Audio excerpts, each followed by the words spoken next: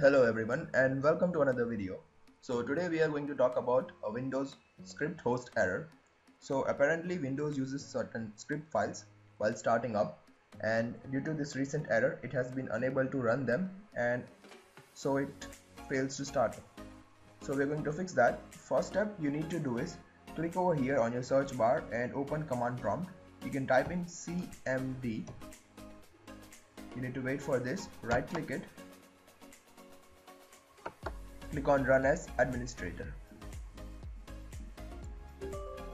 You'll see a black window open up just like this. So in this black window you need to write down sfc space slash scannow. You need to click on type this down and click on enter.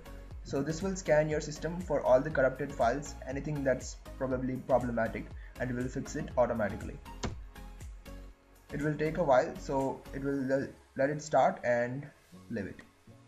The next step you need to do is change a key value in the VBS file system. So VBS means Visual Basic Script. So what it does is it allows the running of the scripts that are used in the startup of the Windows system. What you need to do is first of all go into the search bar again and type in regedit. You'll see an option like this, regedit, and click on run command. Alternatively, you can click on Windows plus R key and open the run dialog and click on regedit to open this window. So you'll see a window like this open up, well, not according exactly like this.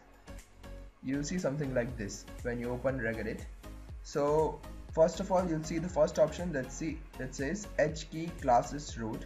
You need to click on that, open it up, and scroll down until you see an option that says .vbs.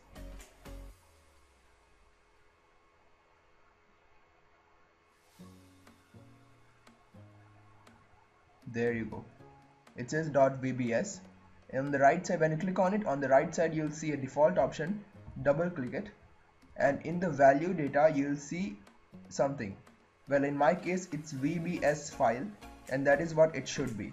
So if there's anything else other than VBSFile in your case, just remove it and write down VBSFile. So make the changes, click on OK, and restart your system. So this was step number 2. So as a third step, what you need to do finally is run your Windows Defender scan. So to open Windows Defender, it will probably be over here. So click on it.